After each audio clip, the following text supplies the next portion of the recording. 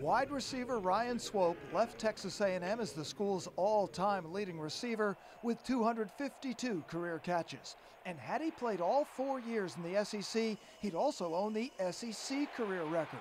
Despite his outstanding junior and senior seasons, under 2 different coaches, 2 different systems, and in 2 different leagues, Swope has been trying to dispel any concerns about his ability to play.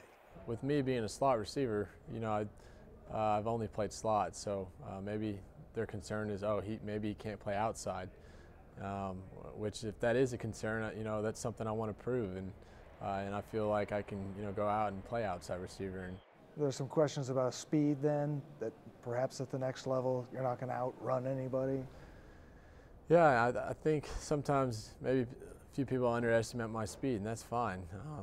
That's a good thing. If people are underestimating me, then that's what I want. Swope has speed and showed it at the Combine where he ran a 4.37.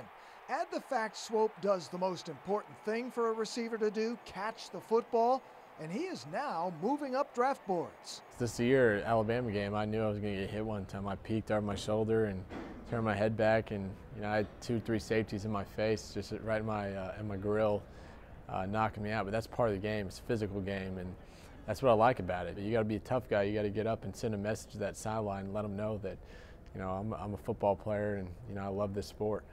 Undefeated Alabama, #1 in the country, reigning national champions. You go to their place and beat them.